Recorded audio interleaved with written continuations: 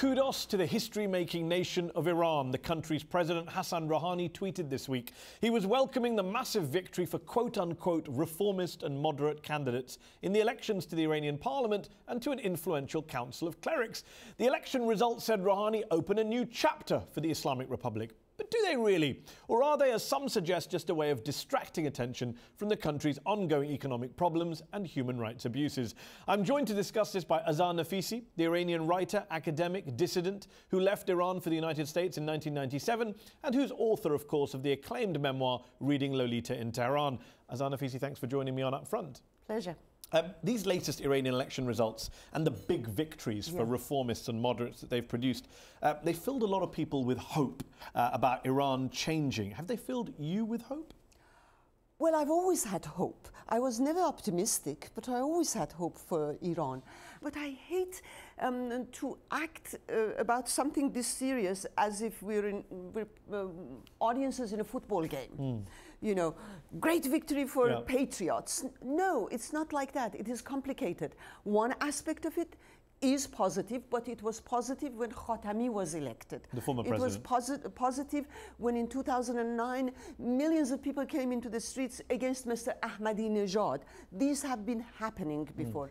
Remember all the sort of predictions about what Mr. Khatami can do. And now the whole point about Mr. Khatami's time was that during that time there were openings. Civil society was active. You read those newspapers, you know, from dialogue of civilizations to freedom of speech. Okay, so what happened? Today, all those people who were at the forefront of that movement are in jail. Some of them voted from jail.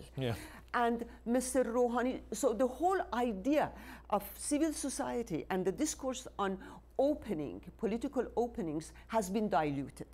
It is now more focused on economic situation, and the situation of human rights is not even mentioned. You were expelled from the University of Tehran back in 1981 after the revolution for refusing to wear the veil. You left Iran for the United States in 1997. Do you think the human rights situation in Iran today is better or worse than it was when you lived there in the 80s and 90s? Well, I mentioned in one of my books that living in the Islamic Republic is like the month of April. There's sun and then there's showers.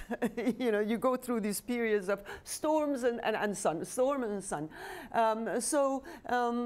I see the fact that the laws are still basically the same laws, and a lot of people who were free then are now in jail.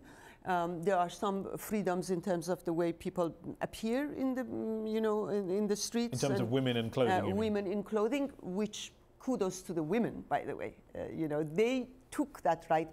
They were jailed and flogged and, you know, humiliated for wearing their weapons of mass destruction, you know, and they would go into jails, they come back into the streets, and they will look the same, which is why I say that the problem of Iran and the interest in Iran and the greatness of Iran is not politics. For Iranian people, for the civil society in Iran, this fight is existential. It is not simply political. For me, the issue of the veil was never whether veil is good or bad. My grandmother wore the veil all her life. She was a fantastic woman, an Orthodox Muslim who refused to leave home for 3 months during Reza Shah's time because they made taking off the veils mandatory. I'm her granddaughter. I refuse to have somebody else impose their interpretation of my religion, of my principles on me.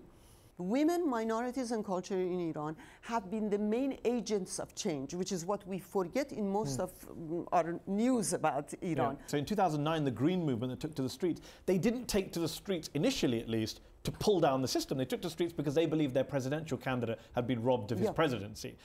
You, I suspect, want to see not just the presidential candidates change, but the whole system. You don't want to. You don't want a supreme leader in Iran, do you? That goes through a lot of steps. That goes through a lot of changes. You know, it's a simple question. I'm just trying to get where you stand. That's why I. In an Iran that you want to live in, would there be any clerical involvement? No. But, and there would be no supreme leader, and there would be no.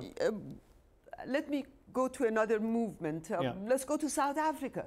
Mandela wants to see the system of, and I'm not saying that Iran is South Africa, by the way, white supremacists gone. You go through stages. Yeah. And one thing that I learned from literature, especially from Shahrazad, is that you refuse to go into their domain. You refuse to use the language that they use. They have called me a whore. They have called me an adulterer. I always call them Mr. Ahmadinejad and Mr. Khamenei, because that is the kind of resistance which is going to change Iran radically. So whether an Ayatollah is the president or a secular Marxist is a president, democracy, the multivocality of voices is guaranteed. And some of your critics, both Iranian and Western, though, have questioned your ties to various US conservative, neoconservative figures, Bernard Lewis, Fuad Ajami, Paul Wolfowitz, the kind of people who do want to see regime change in Tehran, even if it involves dropping bombs on Iran. What's your response to critics who say, well, look, you're allied with all these people who want to bomb Iran? Who said I'm allied? First of all, some of the people who say that, I was much closer with them than I ever was with any of the people you mentioned. When I left Iran, there were two things that I told myself I will do. One was freedom of association. I will go anywhere and I will talk with anyone, but I will never change my positions. I would never take Mr. Wolfowitz or Ajami's positions. Before talking about it in public, every time I would run into someone whom I knew was pro-war, I would make sure that they know my position. So the point in a democratic way of thinking is that you keep firm on your principles, but you talk with everyone. Because if anybody needs to change, are those who believe that they should bomb Iran. But if these people bring one example of me talking for the war in Iraq, talking for... I think they point to things like Christopher Hitchens once claimed that the Paul in the acknowledgements of your famous book, Reading Lolita and is Paul Wolfowitz. It was, and it was wrong. It's not Paul Wolfowitz. Well, no, he said that I dedicated the book to Paul Wolfowitz. No, but you thank in the acknowledgements of Paul, and many people say it's Paul Wolfowitz who gets people worked up. I don't want to respond to questions when I say Paul, and somebody comes and wants to accuse me of being neoconservative. Well, to be fair, Christopher Hitchens is the one who raised it, and he's on your side of the argument. I don't think he was accusing you of anything. Just one final question before we finish. What would be your advice to outsiders, Western governments in particular, who are looking at these Iranian election results and thinking, now is the time to embrace Iran, bring Iran in from the cold culturally, academically, diplomatically, economically? What is your advice to such people? Well, I think that Iran should open to the world, and anyone who is in a position to help with that opening should help with it. What I don't want to see is to have parts of Iran shown to merely give the credit to the regime and the other parts not shown. Treat us the way you treat yourself. What I'm trying to tell them is that Sarah Palin, Hillary Clinton, and Michelle Obama all claim to be Christian. Who is more Christian than the other? Give us the same credit as people who come from those countries. We are various, and we want the same things. Azar Nafisi, thanks for joining me on UpFront. To continue this discussion on the Iranian elections, I'm now joined from New York by Iranian-American journalist and commentator Negar Mortazavi, who's been following these results closely. Negar, thanks for joining me on UpFront. Are we getting too excited by these election results in Iran? Do they really matter that much? Azar Nafisi was suggesting that it may not be the great opening we want it to be.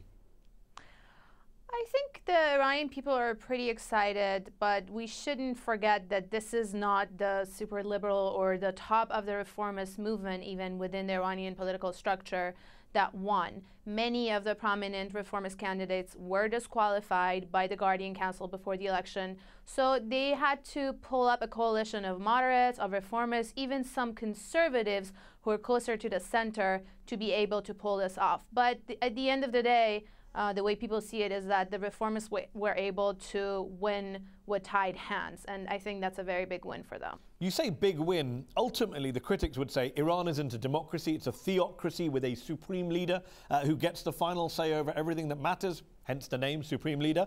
So it's a mistake for outsiders to spend so much time poring over these election results for a parliament which doesn't have much power. I actually don't see it as that black and white. At the end of the day, the assembly of experts that the Iranians voted for, technically on paper, according to the constitution, is the body that is supposed to appoint and even oversee the supreme leader, as you may, or the leader of Iran. On foreign policy, for example, where Iran often is in the news headlines globally, it's been heavily criticized for things like supporting Bashar al-Assad in Syria. These elections aren't going to change any of that, are they?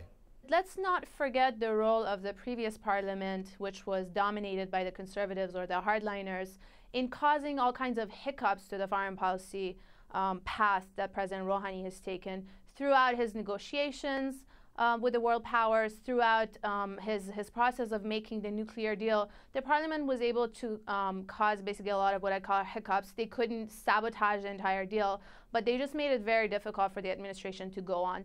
I think the nuclear deal was the major gain of President Rouhani. It was one of his main promises of his election campaign, and he was able to deliver, which was something that people were looking forward to. It wasn't just a nuclear deal. It means the lifting of sanctions. It means an economic boost for Iran, which has a staggering economy. There's a high unemployment rate. So that was something that the majority of the population was looking forward, and the president was able to deliver. So the parliament, his coalition or his allies in the parliament also ran on that platform, and that definitely gave them a lot of power to win the electorate. So can this new parliament improve the human rights situation on the ground inside of Iran, even under President Rouhani, who is deemed to be a pragmatist, a moderate, the guy who did the nuclear deal? Under his presidency in 2015, I believe the number of executions in Iran went up, not down.